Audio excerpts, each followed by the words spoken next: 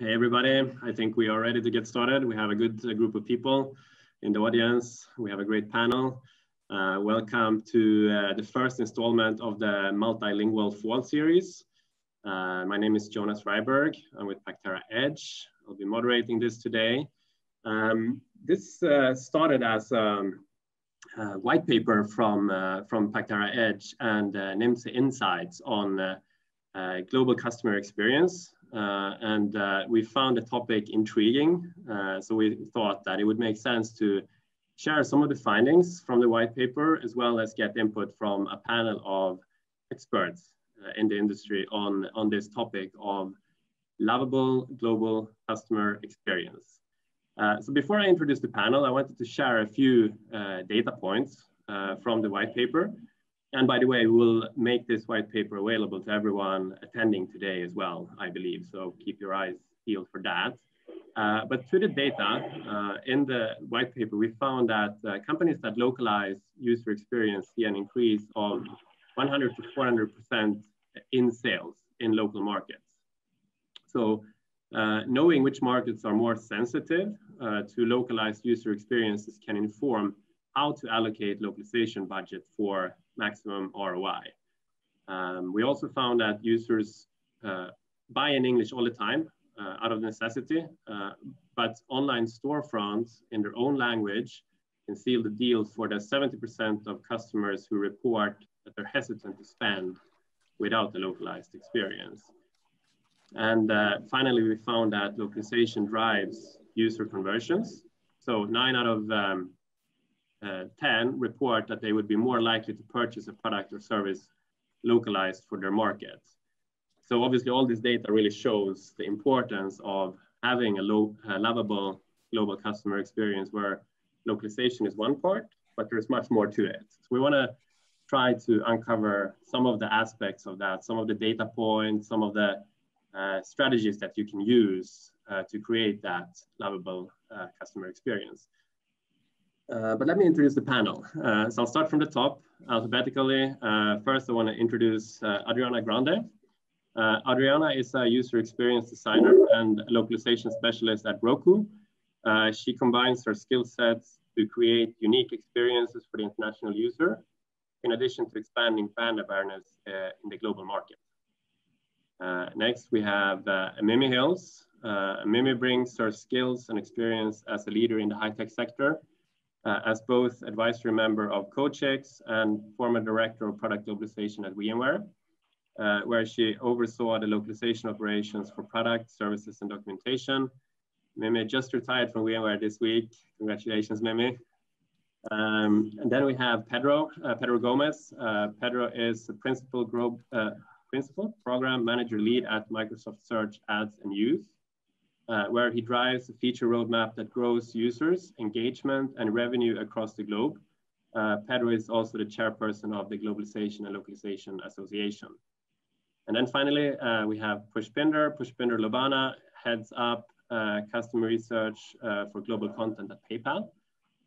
She focuses on creating impactful customer experiences by understanding cultural nuances in language, attitudes, and meaning.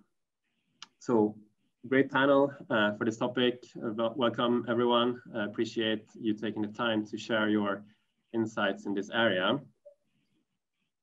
So we want to start by defining customer experience to make sure that we're all on the same page. When we met before this webinar, we found that there are certain aspects of this that is important to highlight. If I start with you, Pushpinder, how do you define customer experience in your scope? Absolutely, that's a great question.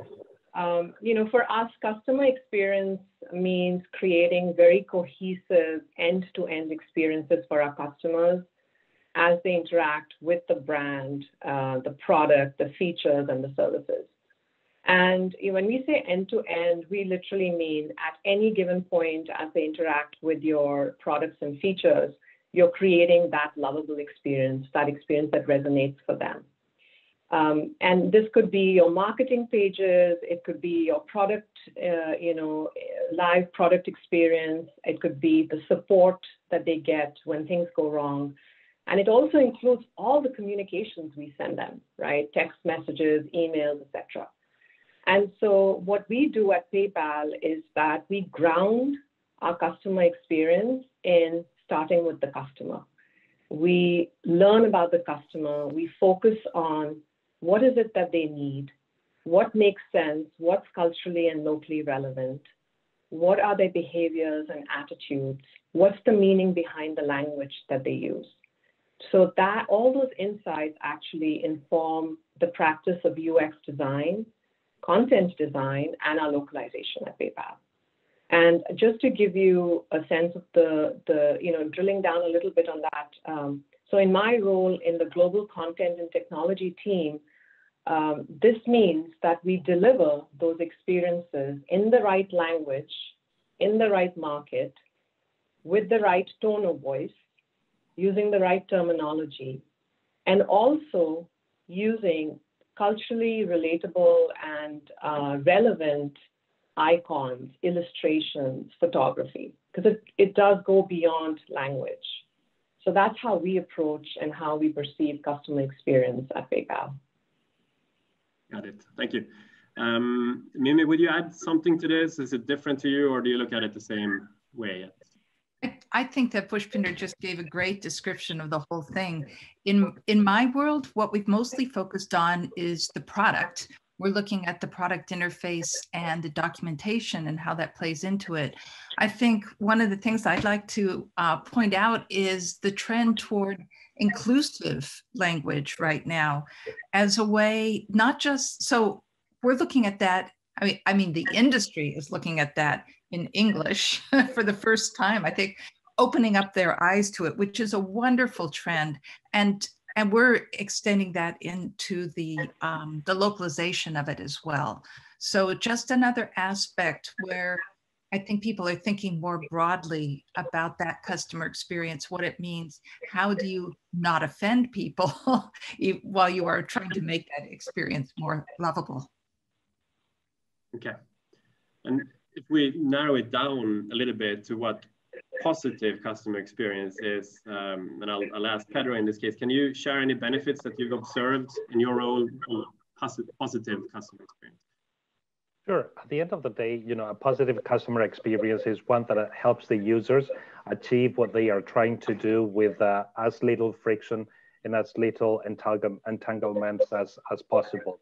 When that happens, the users are going to be using your product more often, which results in better business metrics for you and your organization. If you look at my product is a content and search experience. So what we actually do is we look at the consumption and the engagement with the product, and we are tracking this throughout all of the different features. And this, typically, we have a very strong correlation between the content that we present to the users in the different markets and the usability of the site or the applications. So the more that content is customized to the context of the user and presented in their own language, the more that we see adoption of the product. At the end of the day, you always have to begin with the end in mind. What is it that you're trying to achieve, and put yourself in the shoes of the users, build users for the users, and then that translates into direct KPI improvement for your organization. Got it. So Pushpinder mentioned a fairly wide scope, end-to-end, and we talked about a lot of different aspects here, both what it is and the positive aspects of it. Adriana, when we talked previously before this webinar, you mentioned that you would like to really highlight the fact that customer experience is one thing and user experience is something else or part of that. Can you talk a bit about how you see customer experience and user experience relating to each other? Sure. In fact, user experience is an older term than customer experience. If you look at the Nielsen Norman Group, they define user experience as what encompasses all the aspects of a person interaction with the company, services, and products. If you think about it, the term user experience came about when they were incorporating human computer interaction into the field. So it was more about the contact direct of a person and a computer. And that expanded, and it was kind of renamed, the whole experience was renamed as customer experience. So we now see many that say customer experience is what Pushpinder beautifully defined, is from the beginning introduction of that product or company or brand to the user until the final interaction with the product. And now many call UX, user experience, that final interaction between the user and the product. But all in all, it encompasses the good experience that someone may have with a product, a brand, and a product, and a company. So those things goes together. They used to be one, and the truth is they're still kind of part of the same umbrella, and they should all work together. Okay, great. And another aspect of that, we're doing this obviously in the multilingual fall series, is localization. And I talked a bit about localization when we mentioned the data points ahead. So if I go back to you again, Pushpinder, can you talk a bit about how customer research in your role impacts content and localization decisions? Yes, so you know, in my role, I'm responsible for gathering insights in the 28 languages that PayPal is offered in globally. And you know, customer research is a very integral part of the global content and technology team at PayPal. And we've built actually a practice now of research, social science research, with data science. And what we aim to do is to take insights. When we blend those two views, we take insights and we channel them back to our linguists and our localization team, as well as our content design team, who's actually building the source experience, the source content. And what we're driving in our team is a data-driven approach. And I like to say data, but I actually want to say insights, because sometimes data by itself may not give you insights. It's the combination, you know, of different sources. It may be qualitative data as well. So, you know, we're really driving our team, our content and localization team, to adopt an insight-driven approach to making decisions about which terminology to use, what words will work in which market, how do you approach the value prop messaging that the brand has laid out. And I'll give you a couple of examples just to give you a sense of the impact that this approach has had on our teams. So for instance, in Japan recently, we conducted a research study with our Japanese customers who use PayPal to understand what did they think about the PayPal tone of voice in the Japanese experience. And, you know, we had heard some feedback from our Japanese business partners that said that our tone of voice in Japanese was very formal. And so rather than going with one person's opinion, we were like, let's do some research. Let's talk to customers who are actually the ones experiencing this. And our research showed that, and this was quantitative and qualitative, and basically our research showed that Japanese customers think they prefer an informal, polite tone in the PayPal experience. And they want that infused with empathy and confidence and enthusiasm, which are the three aspects of the PayPal tone of voice. So they want that informal, polite tone infused with the right emotion at the right time. And what that research has done now is that it has, you know, it's going to make us rethink our style guide. It's going to make us think about our Japanese localization approach. Right. So, you know, these are the kind of insights that we take from the market, and we funnel that back into our content creation process and our localization process. And then one additional example, because I'm nerding out on research here, bear with me, but one additional example is on grammatical gender. To Mimi's point in the beginning of the panel, she spoke about inclusive language, right? And we are all about that. And so for us, it's like, are we perpetuating bias through the language we use? 38% of the world's population speaks a gendered language where the noun is either masculine, feminine, animate, inanimate, or other, right? And so we've had to take a hard look at our approach to localizing a gendered language. And a couple of languages that we're doing research on are Polish and German. And we're approaching this from the perspective like, are we doing the best we can in terms of our approach to how we localize a gendered language? Are we inclusive enough in the way we localize? So those are some examples of how our research practice has actually transformed how we approach localization. So Adriana, if I turn to you again, so you're both UX designer and a localization expert. Have you seen any other examples or ways of working with the localization team as a UX expert or team? Yes, and I have seen some that has not been my work, but something that I had investigated and also informally researched. But the bottom line is that you want to create that experience that talks to the user as if this was created for them, for their own language and for their own culture. And both Mimi and Pushpinder brought this up. It's very important to have inclusive language. And there's a lot of that still doesn't happen. I am Brazilian, so I speak Portuguese, and my language is one where we use gender for people and objects and everything. And everything kind of varies according to number and gender. So it's gonna be hard for us to get to that point, but it's something that is of value and needs to be done. One of the things that I wanted to bring about when talking to, kind of following up what Pushpinder said, is that there's tremendous value when you localize that experience. Because it's not just the translation. A lot of people think that localization is the translation. One of the things that I observe is that currently, or at least in many companies I've seen, is that the current process has UX and localization in the opposite end of the product creation process. And these should be close together.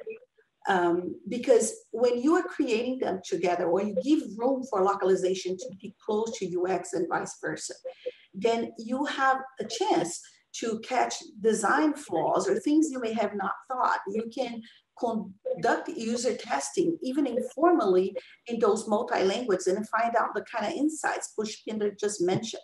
You get feedback from your developers and your linguists and other people involved in the company. You get ready to launch your product in multiple languages because you kind of weeded out a whole lot of problems that can come if you leave localization to the end. And not only that, you lower the risk of having lower errors in localization and redesign.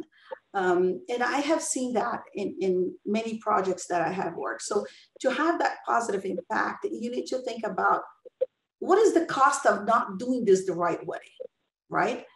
What if happens when you push those too far apart and didn't wait to see what happens? So what is the cost? And then analyze this and then maybe decide, well, it's time to put those two together and then save from a lot of costs and problems that will absolutely happen.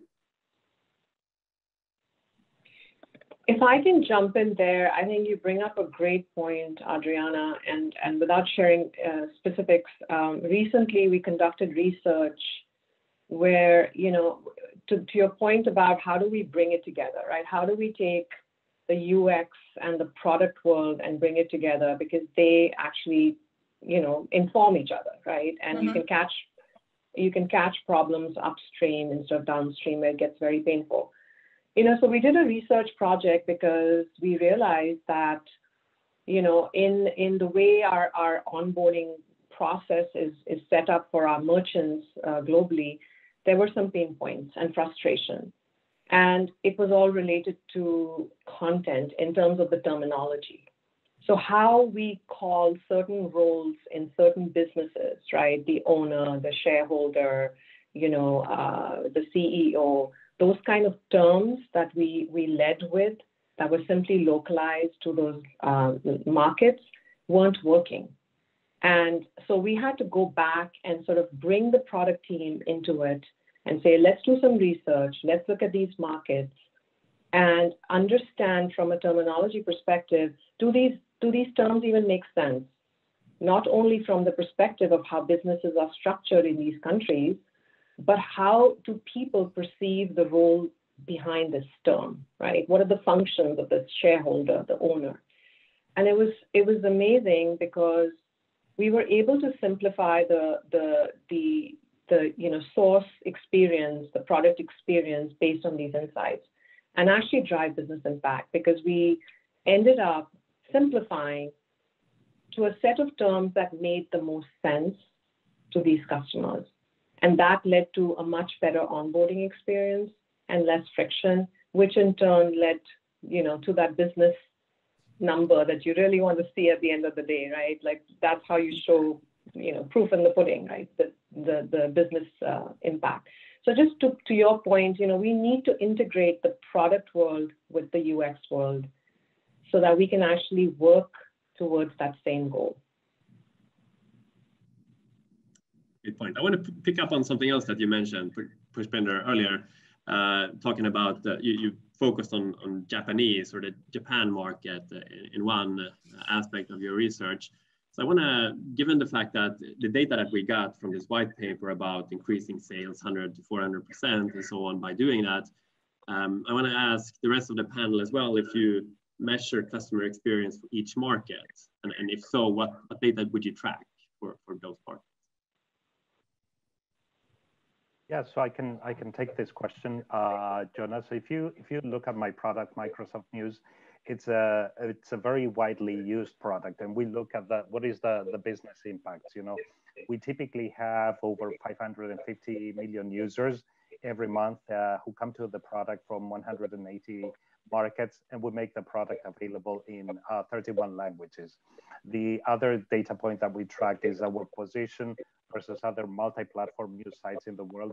According to ComScore, we are #1. So we do have a lot of metrics about the business impact of the product.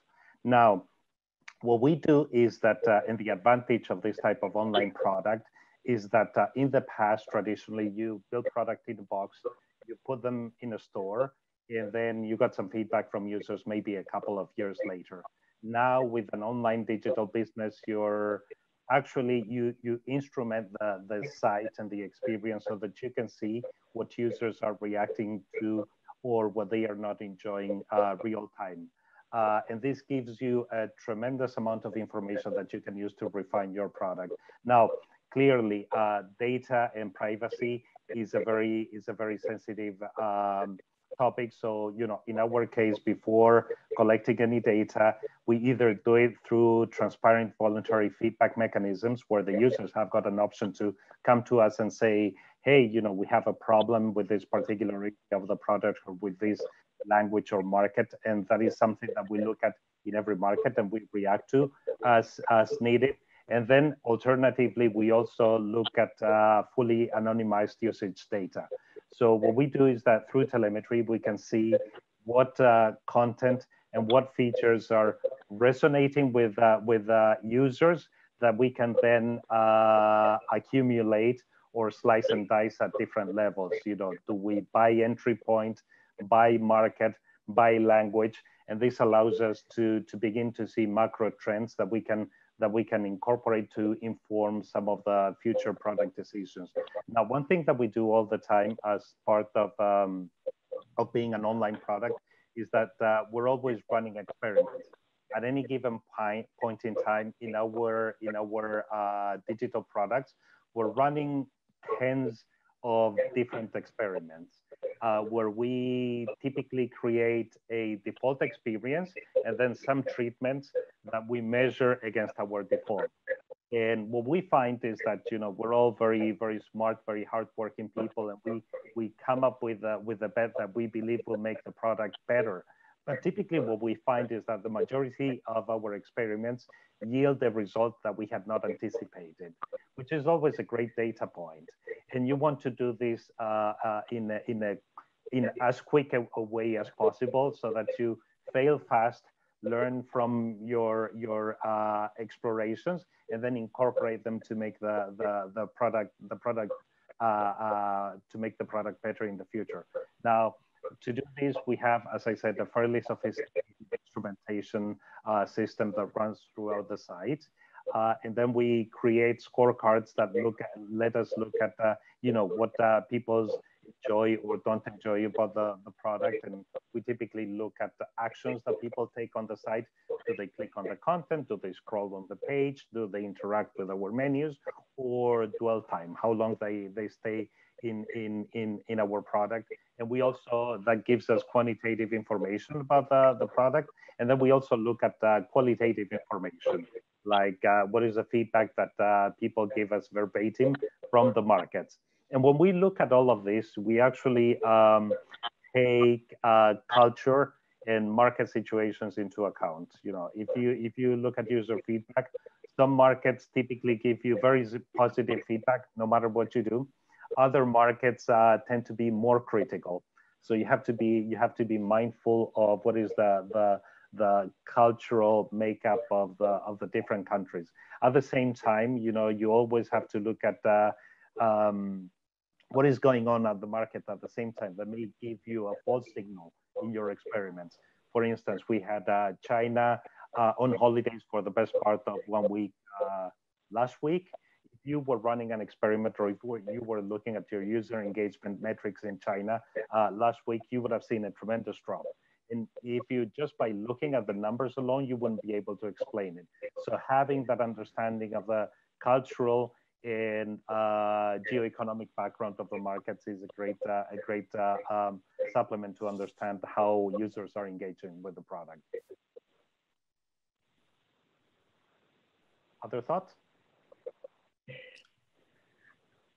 So, I just want to, okay, go ahead, Mimi. Sorry about that. I was just going to say that I think that's really interesting. At VMware, we experience an extra level of complexity in that so many of our products are handled through partners and resellers. And so the instrumentation that if we deploy a product, we might have about the end users, we don't necessarily have it. And so working with our partners, interviewing them, asking them for data, which they guard very closely, not just for competitive reasons as well as for legal reasons. Really, really super important. So I think Pushpinder, at one point you mentioned it's qualitative data as well as the quantitative data. We really have to look at everything. And we do use this to inform localization as well, because we all have limited budgets. I wish we didn't. I wish we could always do the right thing in every language. But there are places where we know that localization might be, that higher quality might be more important. And so getting it right is more important. In other places, time to market might be more important, and getting it done quickly is very much more important. And so all that data has to be balanced and brought into the picture in terms of how we localize those customer experiences. I think those are all the kind of things that we as well, track, all the stuff, Pedro, you mentioned, A/B testing, qual and quant. Just to add though to the picture, so for us, we understand that every market is different, and that the questions or the ways we measure customer experience has to adjust to the market a little bit. That said, we do have there are industry accepted standards, there are single metrics that can be taken as a way to get a signal of where there may be a problem in which language. And to mention a few, the Net Promoter Score, or NPS, is one that a lot of brands use. But we've moved away from NPS because we think that it's a brand level question versus a content, localization, quality question. So we've moved towards a customer effort score, which is also an industry accepted standard. It's a CES, it's a 5-point scale. And essentially, it gives us, think of it as a signal. That's all it is, right? Because you want to triangulate data from different sources to really zero in on where the problem lies. And so we see our CES at the high, altitude where, it gives us a sense of which market, which language there may be an issue in terms of the ease of use, of completing a certain task, a certain, experiencing a certain feature. And then we complement that with a data view in terms of behavioral analytics. What are customers actually doing on the site, right, in these markets and in this language? So we complement that with behavioral analytics and also customer self-reported ratings, right? So we'll pop up surveys in the experience, where we ask them, how rate the tone of voice, rate the content quality that you just experienced at the end of the task. And so all of those data points help us triangulate information that then becomes very actionable for our teams. And so our data scientists have created data dashboards where we've trained our linguists and our design team, our content team, to go in and explore, check the languages, check the scores, check the ratings. And, we've seen a lot of success with that model. I would like to add something to it. The more I hear from you guys who have deep experience in this area too, I hear a stronger reason for why should we start this earlier in the process, because a lot of these things can be found in the ideation and the research stages of the product creation. Of course, none of us are in a sense in a business that is starting up, but when we start looking at those things way early in the process, then we have chances to figure that out and tailor our style guide and tailor all the things that we already know about the user expectation of that locale. And then when it comes to the time of tracking this data, we will not be surprised with things that were not working. Because if we did our homework all earlier and we're not working in silos and UX in this corner, thinking about the design and localization in this corner, thinking about this, but we are collaborating and we are working together, then what happens is that when the product is released and we are looking at this data, we'll see better results. We'll see better engagement. We'll see more user satisfaction, right? The consumers are happy. They are buying, they're using the product. And this is all because of that big cycle that has to happen. So I keep going back to the point that the earlier we put those two together, the better we'll see, better result we'll see towards the end. Like how amazing it is to look at your data and see that all things are falling into place. And it's like, what a great satisfaction, right? This is a great sign that the work has been done early. And I think that a great thing is that you build trust with the people, whoever they are, whatever they are, users, independent where they are. If they are happy and they trust your brand and they trust your product, they will be your ambassadors. And then that will just bring more business. So there's no negative in doing those things earlier on and working them together, because that's what we all want. And a lot of those things we'll find out instead of finding them later on by data, finding, oh, why this data is not reflecting this way. Let me go back and find out. This is also a way to do it. So I guess the $1 million question is that how do we put UX and localization to work together, right? So there's different ways to do this. Ideally, the mythical world of perfection, we would have figured that out day one, and we would have the budget, right, Mimi? We would have all these things kind of working together. But the reality is that it doesn't always work that way. Things just happen. So whatever you are, what can you do to make this happen and to work in such a way that later, as you're looking at the data, you have the best data you can get? Yeah, and I think that's a great point, Adriana. And I think the way that I like to think about this is it's a bit of a virtuous cycle. We have the opportunity to learn about stuff and do better in the future. And it starts at the beginning, you know, when we have an ideation phase for a product, you have to be thinking about, you know, is this product going to be successful worldwide? Do I need to make any adaptations? Talking with the spec owner, with your program manager, do we need to make any adaptations to the functionality, to the content payload, so that this product is successful worldwide? So you inject yourself into the ideation phase. Then when it comes to execution and code development, typically from a globalization point of view, we provide two types of services depending on the organization. You do the localization of the UI strings, and that you want to automate as much as possible. And you may also want to do international software internationalization consulting, because there are some areas of software internationalization, such as the right to left thing, which are the gift that keeps on giving. And frankly, many developers don't work on this stuff every day, so they need to be trained and educated. After that, you go into the deployment phase. You know, your team, and whether you're a vendor or an FTE at any of these organizations, can help make sure that the product is properly accessible from the market in the languages and with the content that you expected in all of the languages. From that point on, you go into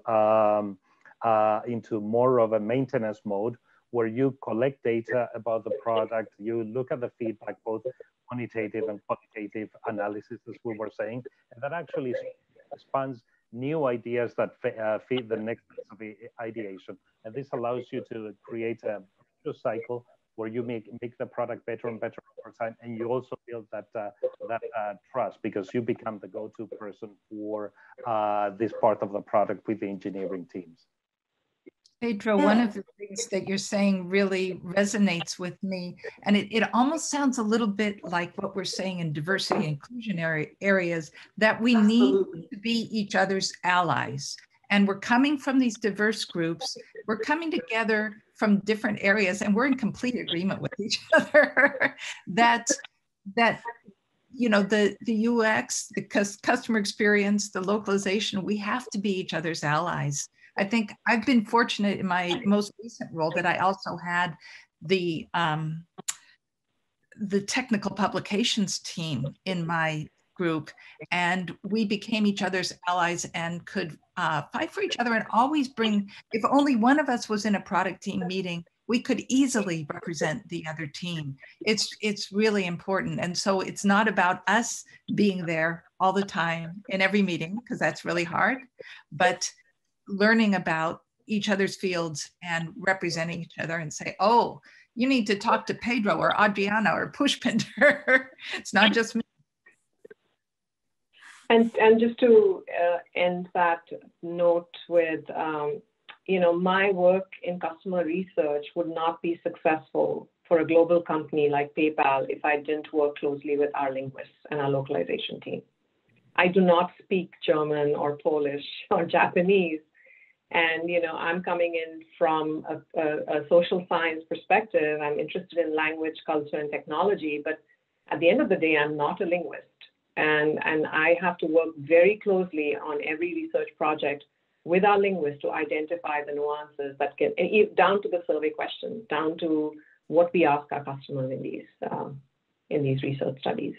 So I think what we're doing the best here with this panel is that not only we're advocating, but we are open doors for other people who are listening to this to understand a little bit more and become informed and want to learn more and continue to advocate this, that even though we work in silos in most companies, we still can be each other allies, and we can still bring in the points that Mimi said. We need to know who is who and who knows what. And we need to incorporate these people in the conversation, or at least, if we don't need to be in all meetings, but we need to know where we are and where are each other's strength. So like Pushpinder said, I go and talk to localization. Where I'm localization, I go talk to UX. And as Pedro mentioned, we may not be in the beginning of the product, but there's a cycle. So even if there's just a new feature coming up, how are you going to name that feature in English? Well, what if you bring the somebody from localization to see what is the impact if I call this feature, you know, X name, Will that be something that will work? And then bring somebody from UX, or how will this work in the UI we're presenting this? Do we need to think about space? So there's all these conversations that need to be happening and not divided in silos. They have to be together at some point. So the way I think this could work is that we could have either conversations formally or not, meetings. We could have somebody to represent the department to go talk to these other people, or we should at least be aware, because not everybody, like Pushpina said, will know all language or will be a linguist and will work in UX or will work in content writing. We need to be our best allies. In fact, I tend to tell everyone that I know that UX and localization needs to walk hand in hand, because we should be our best friends. We should be working together, because together we make the best product and we make our customers and our users happy. Great. Total agreement on the panel. I love it. So one aspect here that I think is important. So you're talking about getting sort of upstream and addressing both the global customer experience and localization in general early on, right? Getting part of the ideation and design phase. I think one way to address that would be to highlight the ROI, right, of local adaptations. Have you seen any good data around that or approaches to establishing potential ROI? Yeah, so if you look at, if I may, if you look at my company, Microsoft, we have a mission to empower every person and every organization on the planet to achieve more. Part of that gives us a global ambition. And, you know, we tend to look at language and culture adaptation as another flavor of accessibility. You know, you typically think about accessibility as making products usable for people with a disability, whether temporary or permanent. But if you don't have access to information in a language that you can understand, then it presents the same type of barrier. So typically for my product, you know, all of the UI elements are translated. That's fairly standard.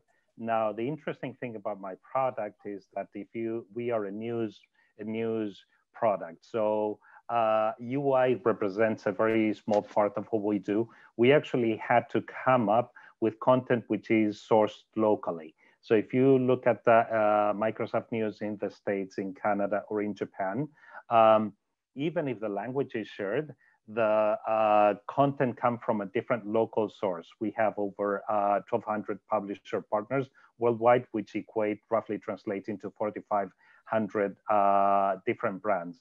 So if you're looking at you know, any topic, for instance, a soccer match, and I'm a fan, and we have had some European championships this last week, you know, you can see the same match, basically the same event, covered from two different angles. And we had to go through the effort of actually reaching out to the publisher partners in all of those markets.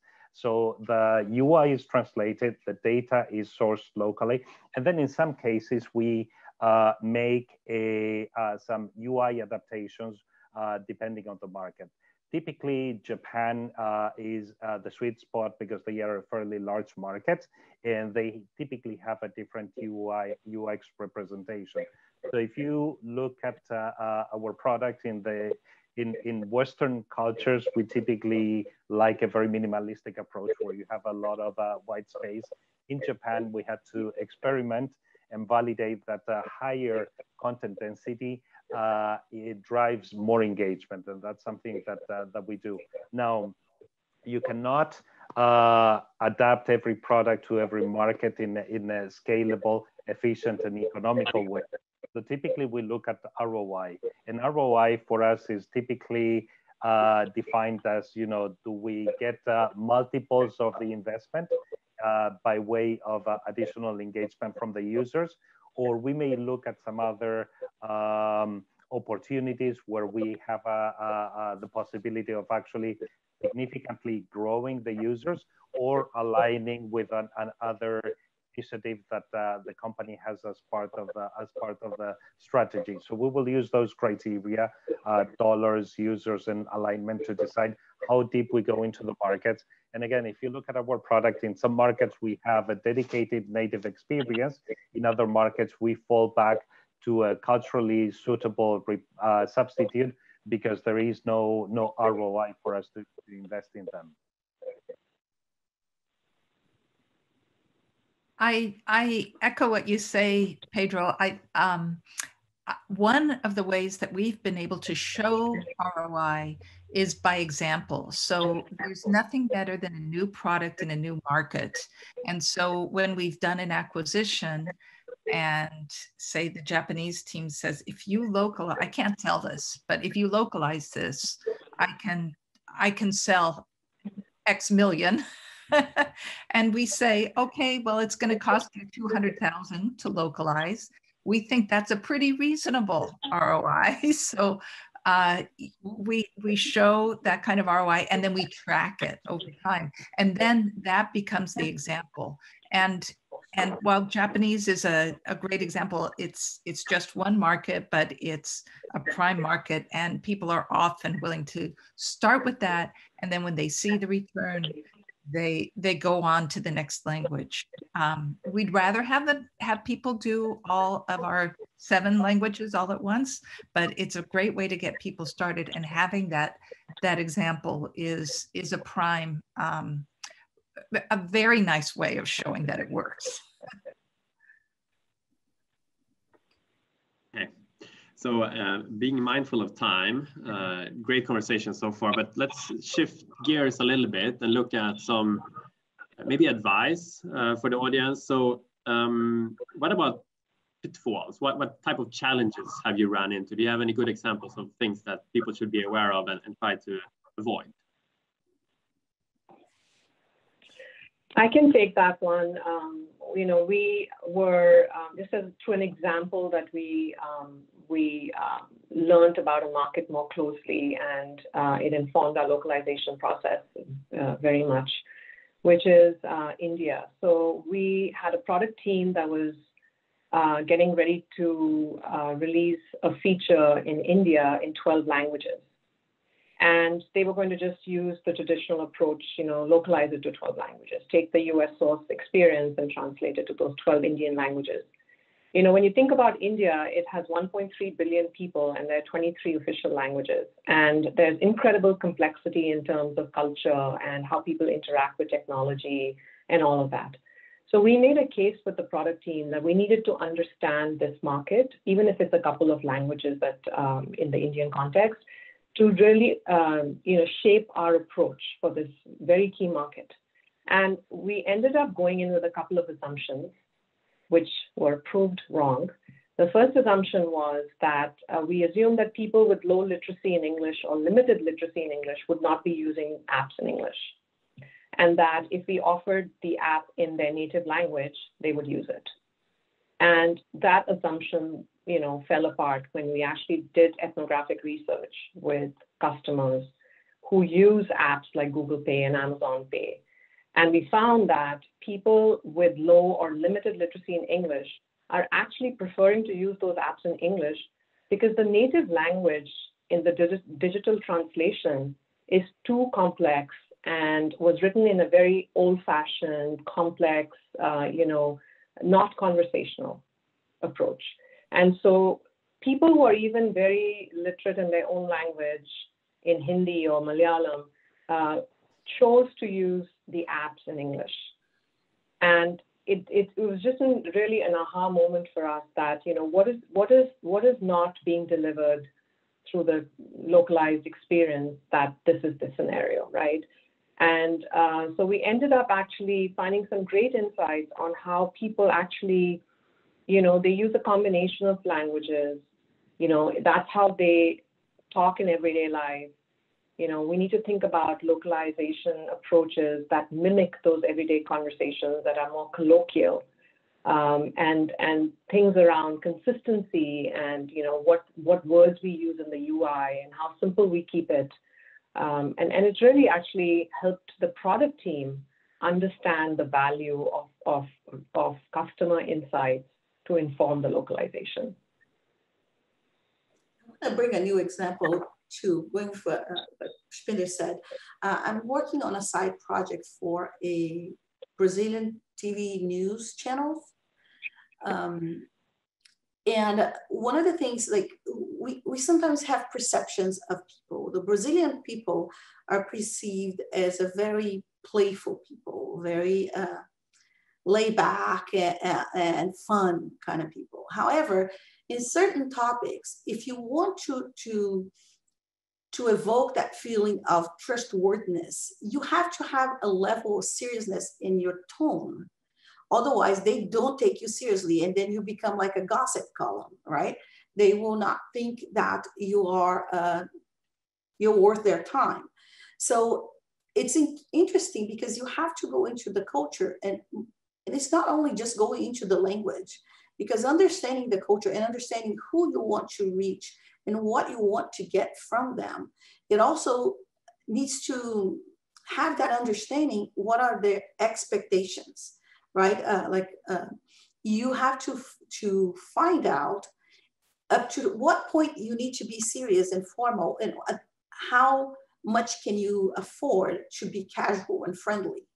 One of the examples that I saw in my last travel to Brazil last year, and everywhere I go, I'm doing kind of case studies as I observe everything around me, because I haven't lived in Brazil for so long, and I want to see what changed. So I take notes of everything, and then I ask questions. One of the things that I noticed is that in the last 30 years, the tone and formality that financial institutions, banks talk to their customers are still the same.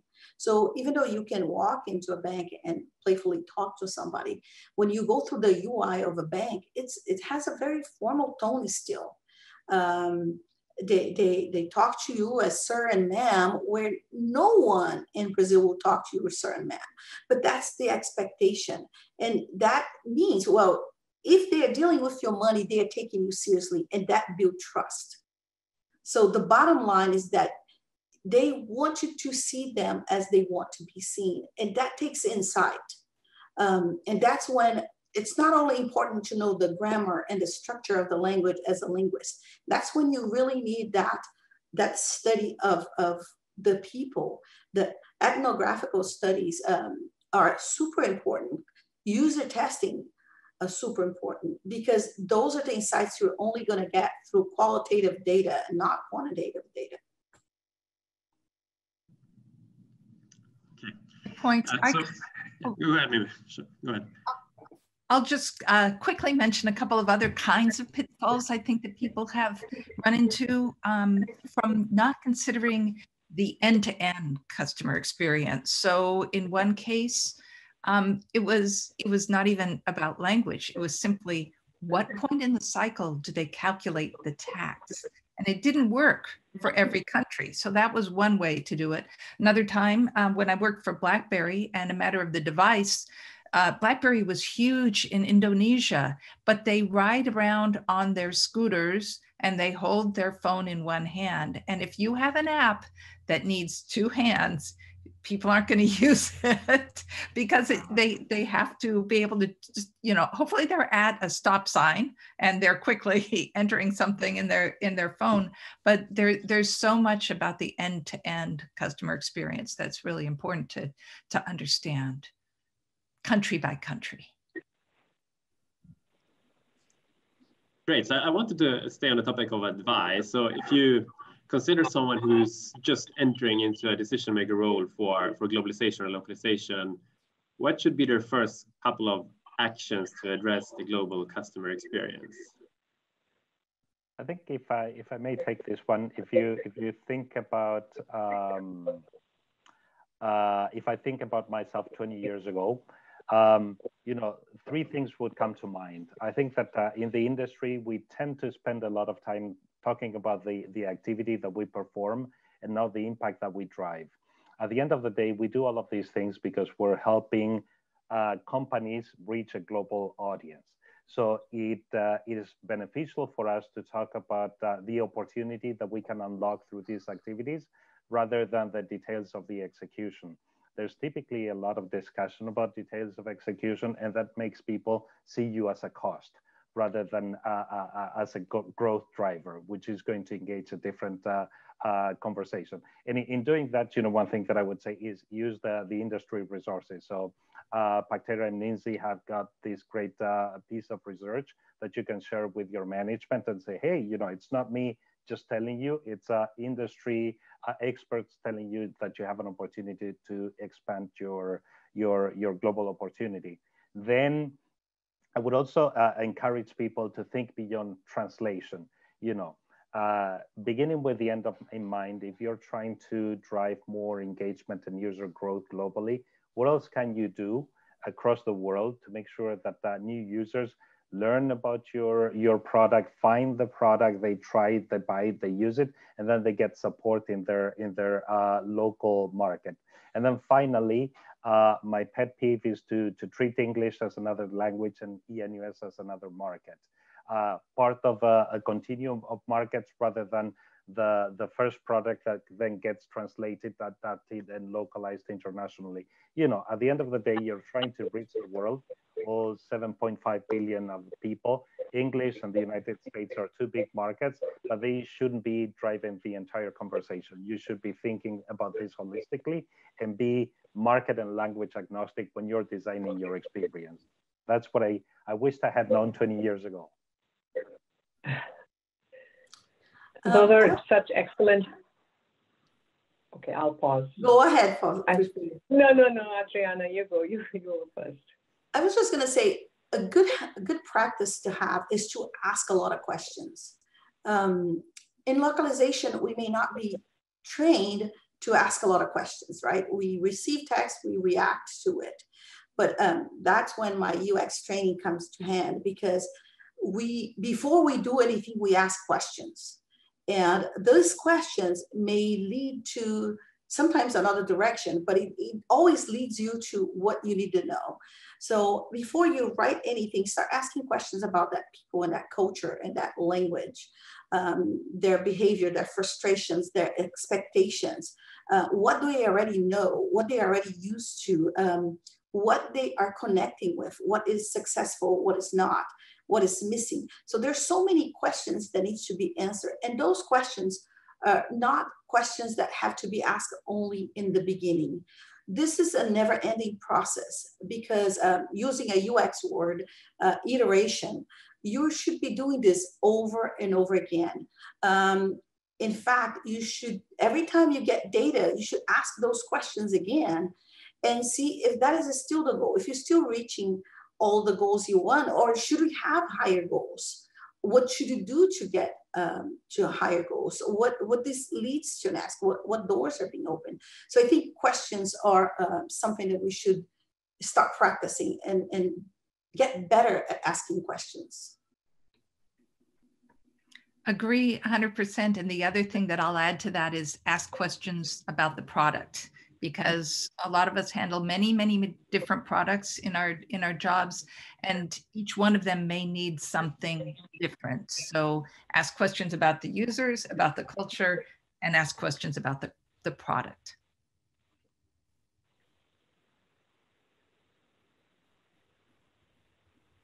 You want to add something, Pushpinder?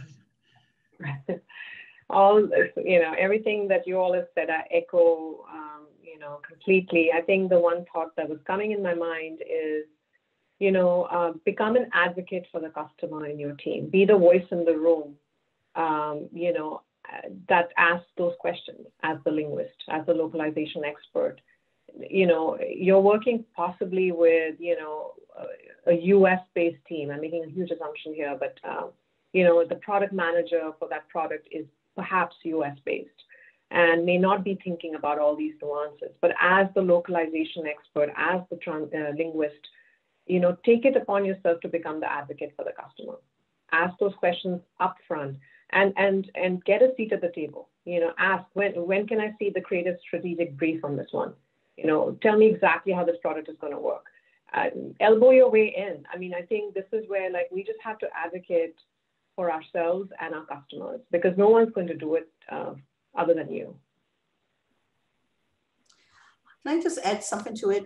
Another thing that I just thought is that get to know your product really well. Know the ins and outs of the product as you have. So as new features are coming in, you have a better insight of what they're trying to do, and then you can ask better questions. Other thing too is that get to know the company. Get to know really well the company you are working with. What are their goals? What they are trying to reach, and become, and really, I mean, put it on the shirt and become a team player. And even this beyond your position, you may be able to speak about things and bring your point of view just because people see you're so invested in the product, in the company. So that's what we all should be doing. And anyone who's listening to this for the first time, and whether you are in localization and you're interested in the UX perspective or vice versa, or in business and interested in this, get to know the other part. There are tons of articles, lots of presentations and things out there. So just get to know more. That's how you're going to be able to advocate, is because you have more knowledge about the overall picture. Great. Okay, let's look at questions from the audience. I think we have a couple in the chat window and then a few more in the Q&A section. So I'll start here on the topic of working with the product UX team and the localization team, so collaboration. To that end, in your organizations, how have you structured your cadence of communications / meetings / interactions to bring those teams together? And have you managed to communicate to everyone involved why this is important?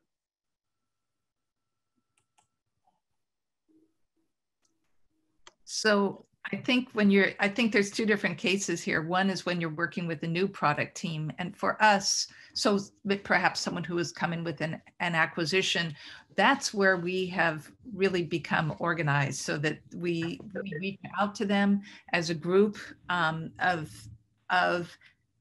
teams that are not the core part of the product team. We are perhaps services that are available to them. We are the people who can help them understand what to do.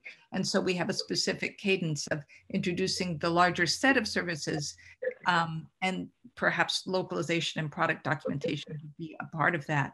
I think in terms of existing products, that's where it's really hard when you're reaching out to people who haven't been as open to you in the past, perhaps. You have to do the right thing for them. There's not a set cadence. You have to find out what part of the organization. Is it product management? Is it engineering? Who holds the decision-making for that team, and approach that team appropriately? That's how I would start with the communication. The other thing that I would add to what Mimi was saying, you know, there's this acronym WIFM. That's the radio station that everybody tunes into. What's in it for me? Put yourself in the shoes of your stakeholders. Identify what is critical, what is valuable to them, and see how you can help them. Because by helping them, you're making yourself useful, and they are going to be more prone to bringing you into the fold. And in doing that, I would totally advise, you know, becoming a good storyteller. Identify 3 or 4 anecdotes that you can share with people to tell them about, you know, the pitfalls or the opportunities in what they are doing. A few years ago, I was doing something different, and you know, we were exercising an e-commerce site end to end, and we actually went through the process of returning a product into the company in one of the markets, and you know, we had bought some big boxes, you know, like gaming devices, which are fairly hefty, and we tried to return them. And one of the things that we found out was that in one of the markets, Singapore, if memory helps me, the person who came, the courier, was actually a bicycle driver. And there was no way under heaven that the bicycle driver would be able to pick up a gaming device box and bring it to a storage facility. So that sparked a very good conversation about, hey, how do you account for delivery services where everybody doesn't bring a truck by default? And that is a very good anecdote that I have used in communicating with new stakeholders who may be wondering, what is the value of what these people do? You paint a picture, you make it very tangible, and they say, okay, this person has got a good case, or else they have some research, and I can relate to how that is going to help me not do duplicate work or redo work in the future.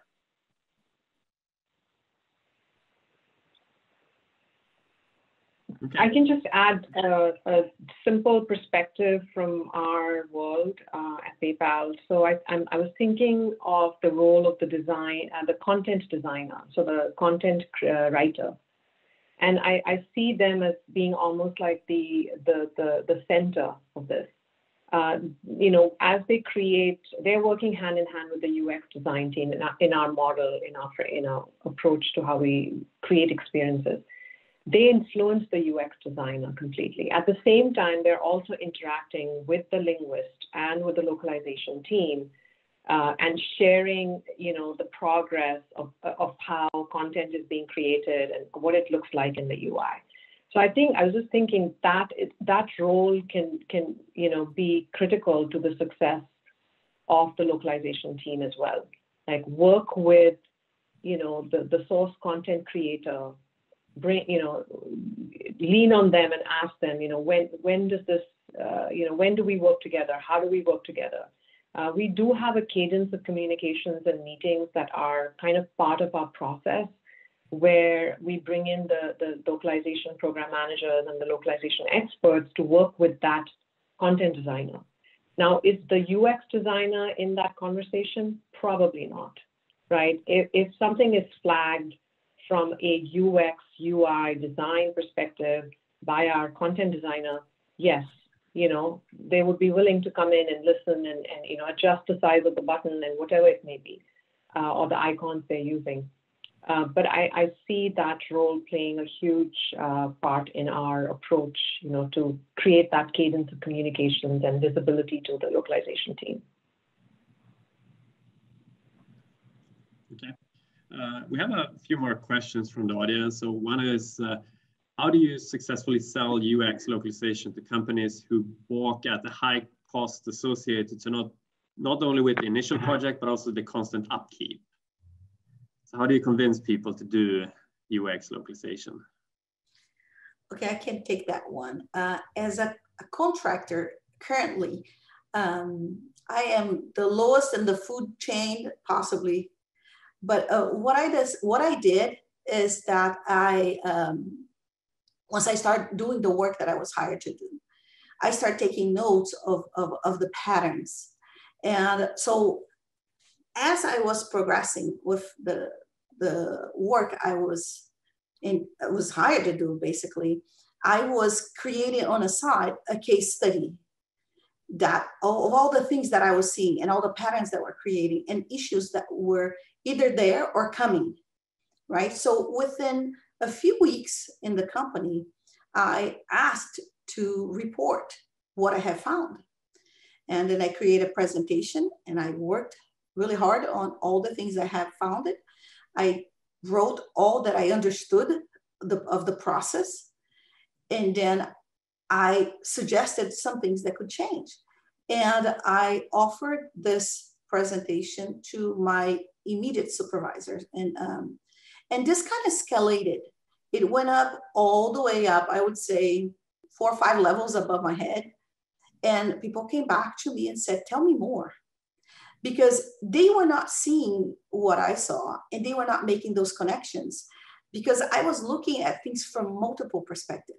So independent where you are in a company, whether you are in a higher level or in a very bottom, you always have, if you have something to say that will contribute to the company, you can put on a side and create your own case study of the company.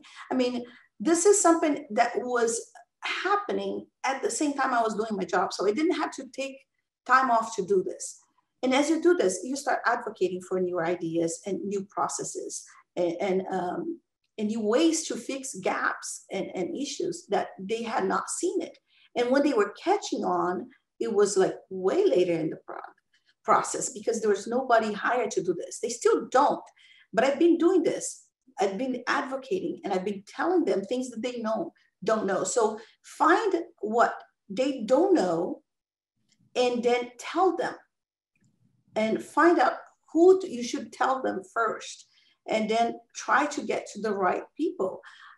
Try to find the right stakeholders, and then things will happen, right? So that's how everything works. If I may add a few more comments. At the end of the day, you know, it's all a matter of ROI. And for that, you have to begin with the end in mind. You know, what is the ultimate goal of the product or service that you're working on? And that's typically, in some cases, profit, in other cases, distribution of information, depending on your product. So be very clear about the ultimate goal of your enterprise, and then present a viable case of how these activities can help you achieve that goal. If your goal is to get more dollars, then, you know, it's a matter of the opportunity cost. Do you want to invest in marketing inside the United States? Or do you think that by providing localization in Canada or say the Philippines, you're going to be able to grow your market? And you know, you can look at the relative ROIs, and in doing that, again, use whatever resources and research is available to you. We were talking about this paper that you guys have put together. There's also a very interesting study by PricewaterhouseCoopers, which is the world by 2050, which projects where GDP is going to grow between now and 2050, which is only 30 years away. And, you know, they are saying that the largest GDP countries by GDP in the world are going to be China, the United States, India, and then Indonesia. So if you use that macro trend, you know, that can help you inform and nudge your organization along to think about, hey, you know, if that's where the users and the dollars are going to grow, the dollars or the rupees, as the case may be, what are we doing to position our product for growth in the future?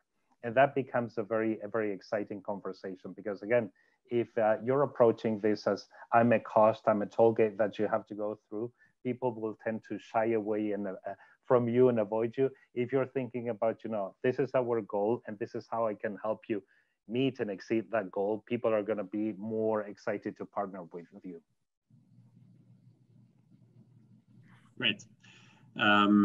Moving on a bit here, we have a couple of questions still, some more coming in. So one big topic, future-looking topic, AI. So what role does AI play in terms of hyper-personalization with the customer experience? If any of you have looked at that. AI is outside of my scope as of now. I have looked into some things just as a curiosity. And one thing that I see that I thought was very interesting was I read a study that said if you try to have your chatterbots speak to the customer in the same tone as your company persona, let's use the example of Flo in Progressive. You know, she's kind of quirky, she's kind of funny. So it's a big risk because yes, you may be kind of communicating brand and communicating that brand persona, but it may not be what the person on the other end talking to the chatterbox is expecting. So while there is a level of personalization that needs to be done, you need to think about when do you stop that personalization, either as the representation of the company or how the user expect to be talked to when they know they are talking to a robot. You know, this is a robot, you're not my best friend, so don't try to talk to me as I am your best friend. So there's a fine line on those. And there are many, many good studies out there if you're more interested in, but I haven't worked with that. I have, I'm interested, so I read a lot about it. I think this is an area that depends so much on the industry that people are in. And so I've talked to some people in the game industry who have done really interesting things around this because they can track exactly what their users are doing. And the experiences that they present to them can be so customized to the user. I think the chat box is probably in my enterprise software world, it's the closest thing that we get to having something that's informed by AI. But we're not at the point where we can collect enough data yet to really know each of our users, and so much is also held back. I won't say held back, but it's defined by privacy rules. And so that's one area where I think things are going to have to shift a bit for us to really make changes in that direction. One of the things that makes me, oh, sorry. Yeah, One of the things that makes me think about in AI is also voice command, because it's kind of like in the same kind of ball game. And we see more and more because of all our devices. In my house, we are surrounded by Google and Alexa and all these different things because my husband loves those things. I keep waiting for him to bring one that will do the dishes. I haven't found that one yet. But but voice interaction and AI are very correlated. So how we talk to these instruments. So you need to think that when you're talking about communication with a device, it has to be a simpler communication. You cannot ask deep and complex questions because the bot's not going to be able to answer it as of now. It will be scary when they start telling you, having very humanized conversation. But voice is another thing to think about AI and how we're going to deal with it as far as localization and what kind of voices we'll have in each different culture as we talk to those devices.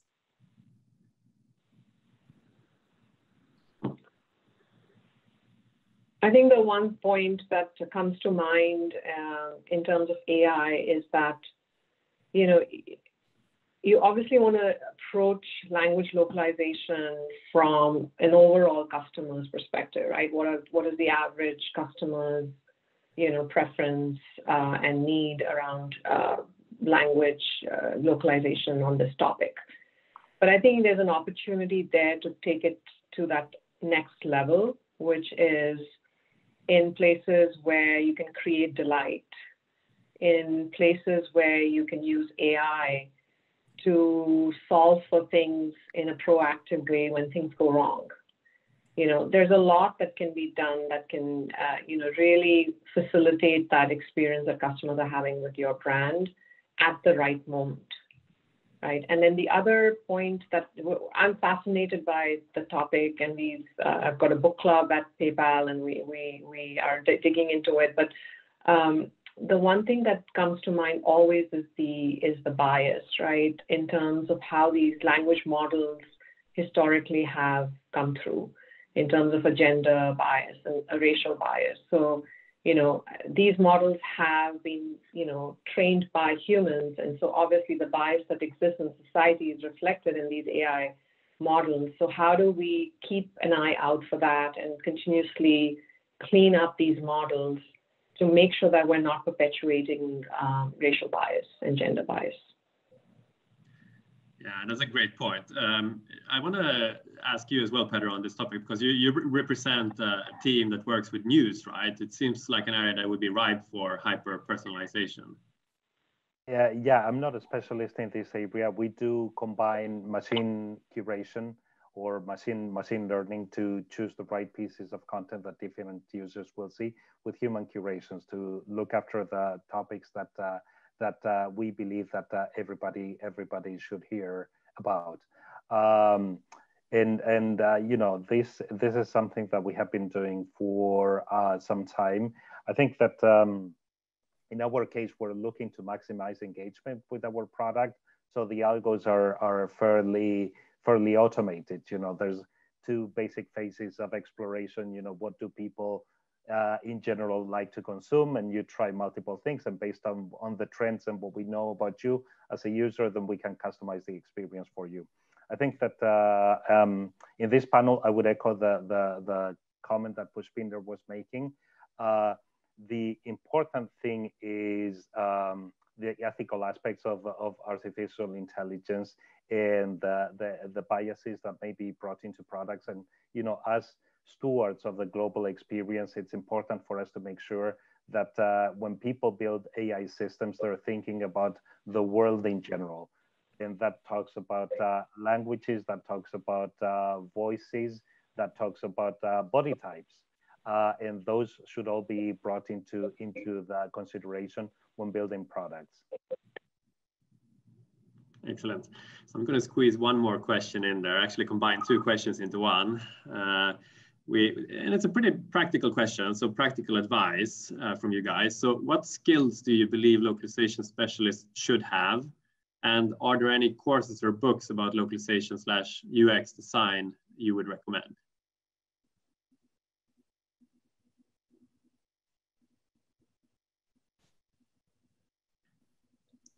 I don't want to be the one always answering. No, you start on. I just talk too much. Well, one of the things that has been helpful, it has been asking around people in the industry. So if you're looking for just overall knowledge, check in Coursera, edx.org, even local community colleges, they have courses in either localization or UX. It's harder to find those two things combined, right? I think there's a few people who are putting those things together, and there are a few articles, there are scholarly articles, but there's not books per se. I would recommend, if you just want something quick, just look into those. University of Washington has tremendous localization course. If you're interested in investing a little bit more and a little bit more time, it's about 9 months training. I actually doing one with them because I'm always doing continuing education. And then just keep looking go to LinkedIn and ask people. That's what I do. I go to LinkedIn and I see people who are doing interesting things and I ask questions, and usually I get very good answers. In fact, yeah, there will be questions that will not be answered here. And if I can help with anyone, just contact me and we'll go from there. I agree, Adriana. I have seen that there are a number of books on, and I'm not going to vouch for any of them. I'm just going to say, search Amazon.com for localization and UX, and you'll bring up some things about the multicultural experience. I also think that it's really valuable to go, I'm coming at it from the localization side, but for example, Localization Institute courses or some of the major conferences that we have, because it's not about what exactly is being discussed there, but it's about the conversations you have with other professionals in your area. And that's where I find that conversations, of course, we're all virtual now, but the conversations between sessions are the ones where you meet the people. That's where I might meet someone in a different field coming together with the interest and share that kind of information. I would say, go ahead, Pushpinder. Just quickly advocating for some UX design resources and to wrap your head around the human-centered design process. So there's IDEO, which offers a lot of freebies on their website. It's a design agency. They also have like these little certificate programs that help you understand the human-centered design process. I was just trying to remember the website I go to always when I have a question about UX, and that's the Nielsen Norman Group's, just their space on user experience is very detailed, lots of great articles. When in doubt, I go there. So yeah, I mean, those are just from a UX perspective. Go ahead, Pedro. Yeah, I would say that, interestingly enough, the traditional localization space is evolving very fast. Translation is a problem for which there exists a solution. So, I would advocate for people to move away from translation as a core function because, that problem is fairly well understood and organized. And, for people in this industry, other than translators, then I foresee two paths. You can either become a workflow machine translation specialist where you're building the systems that automatically detect changes in the code and then facilitate integration with industry standard tools, whether that's translation memory, machine translation, you name it. So that part of workflow building, or else you think about product management and UX. How do you help the product be more successful on a global scale? I see the industry moving in those two directions. And then, you know, as the sitting chairperson of Gala, I would totally recommend that people join the Globalization and Localization Association. It's a very good deal, $1,500 for your $1,700 actually, one time, for everybody in your organization, and you will be surrounded by people in 400 plus different organizations, from clients to universities and training and academic institutions to people in the LSPE system. And I will stop after my plug. I have one more comment on the skills side. Just wanted to mention, I wish I could get more data scientists who or localization people who knew more about data science, because that's one area where I think we need more people to know what to do with our data, how to get it, and what should be important to us. So. For sure. Unfortunately, we're out of time. I have a bunch of other questions, but we might just have to write another white paper or do this another time again. I really appreciate your time. Thank you, panelists, and everyone for attending and your questions and so on. But I'll leave it at that for today. Thanks a lot, everyone. Thanks for listening.